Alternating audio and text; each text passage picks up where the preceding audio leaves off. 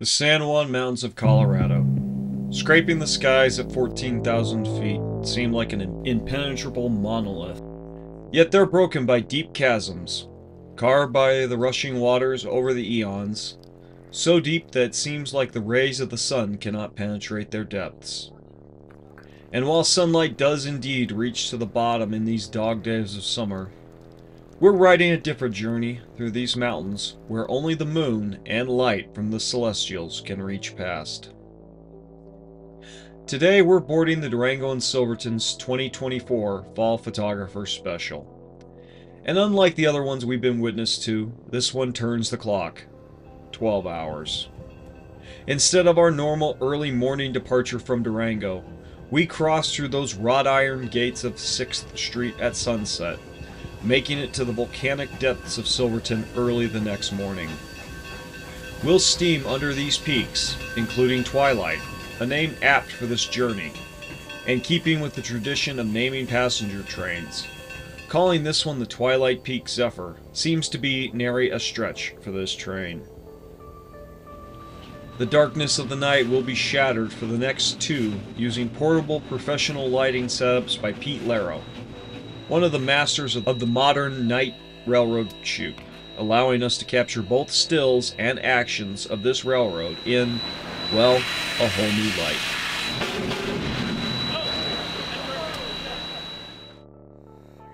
While the original plan had been to meet Train 466 as it arrived in Durango, mechanical problems beset it with a later than planned arrival. So the Durango and Silverton staff, as the professional railroaders they are, swung the planned meet to Home Ranch, the first siding north of town in the Hermosa Valley.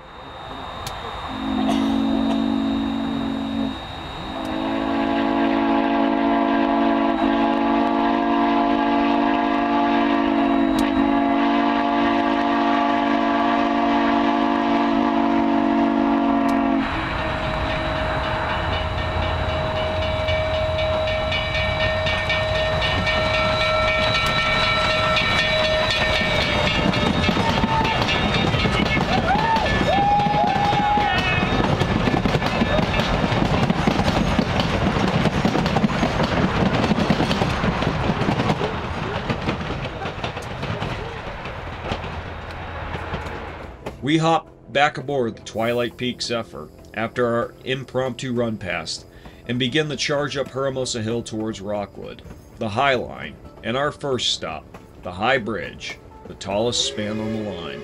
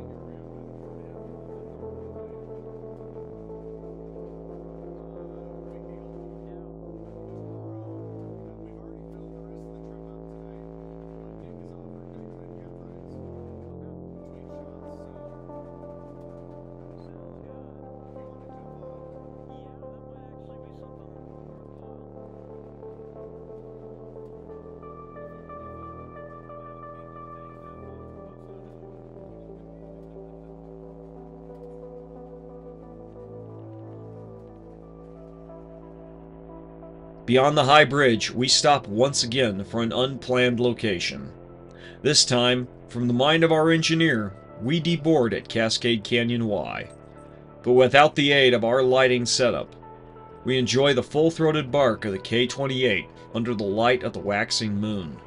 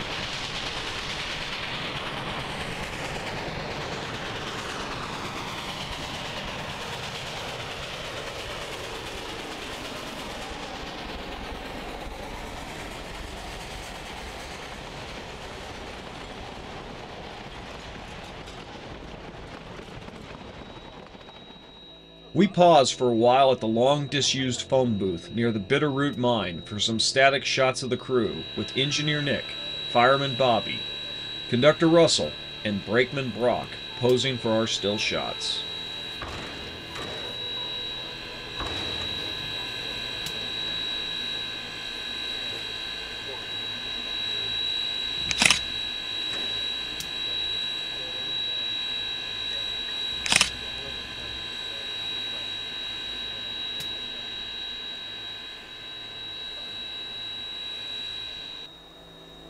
Of course, without water, steam railroading would cease to be, and the Needleton tank is a must-stop in both directions along this railroad.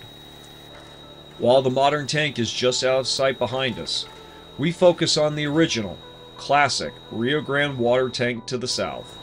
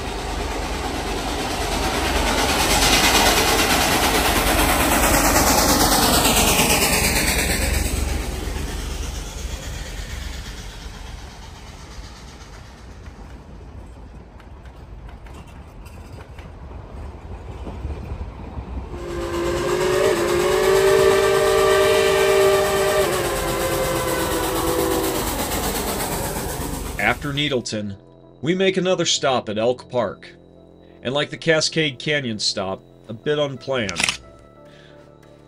But, as not to awaken a sleeping hunting party camped near the tracks, we make this stop under the gaze of Mount Garfield a static one.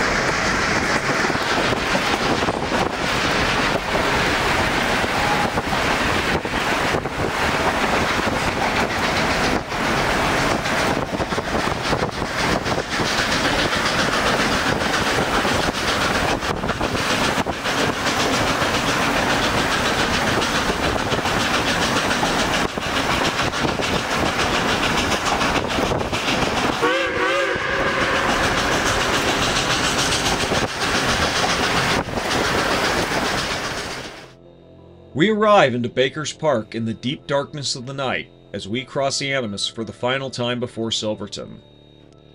Today we cross on a new bridge that was completed in the spring of 2024, but the original timber bridge built atop the riverbed still remains in its waning days before removal.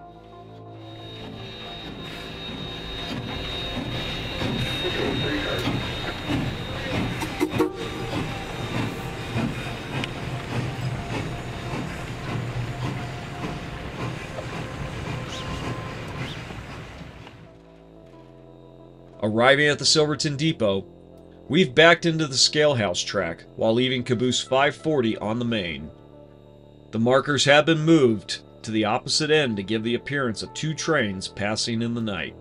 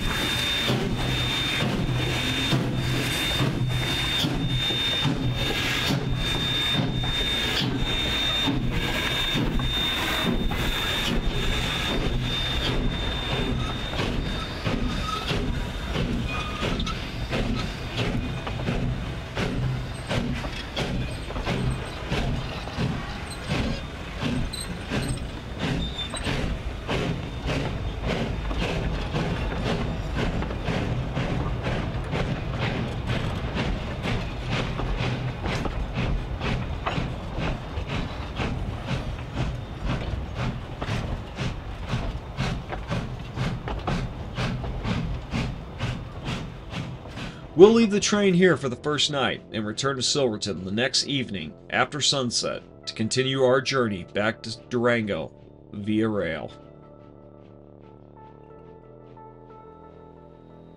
Departing Baker's Park that evening, our first stop is the bridge from the morning before, but we now stand on the eastern side of the span, showcasing its new construction over the River of Souls.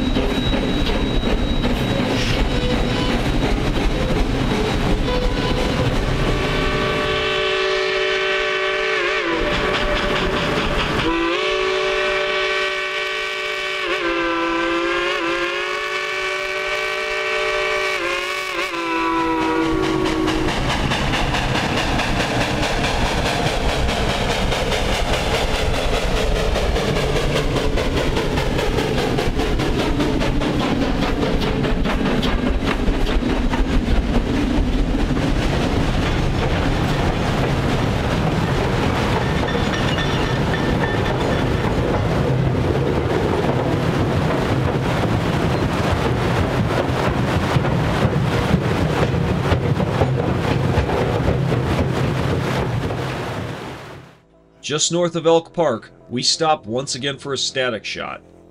This time at the pond that marks the crossing of the Colorado Trail.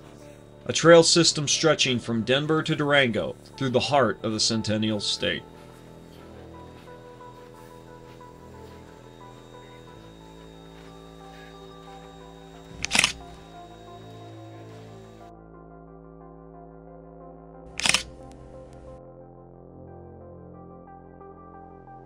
At the Needleton tank, we pause briefly to top off the cistern of the 473 before we drift onto Goblin Fire for another static shot, using the natural light of the moon to illuminate our train, the forest, and the Needle Mountains high above us.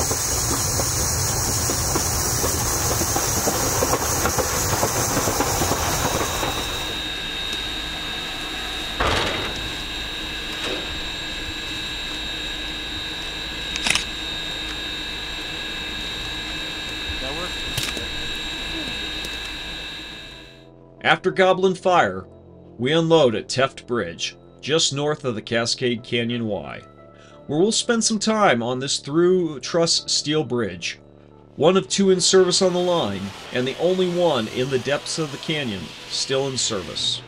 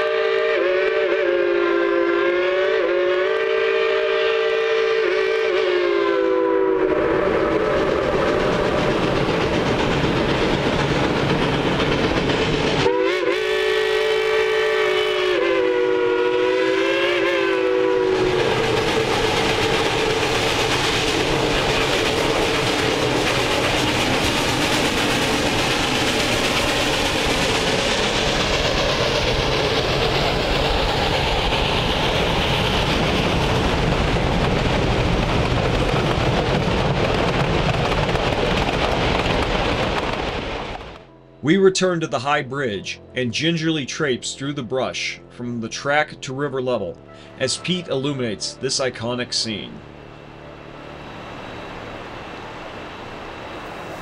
All right.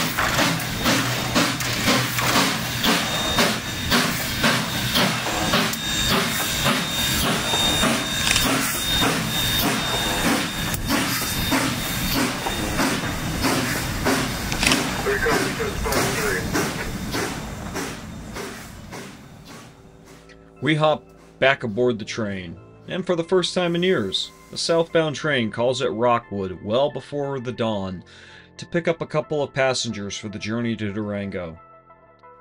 We'll enjoy the rest of the trip down the Hermosa Hill as the valley continues its slumber along with some of the train's passengers, while we pass through a late summer thunderstorm en route.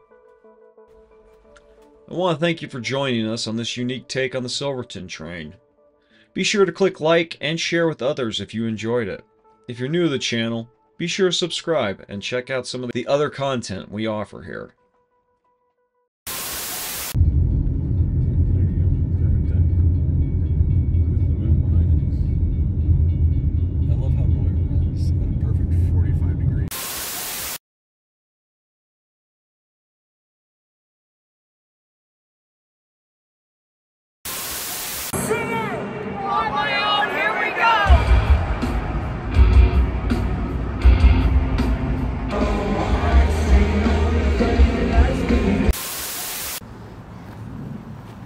Hey guys, you've reached the end of the video, but that doesn't mean you can't stop watching for more content. Make sure you click like and subscribe, and check out for more.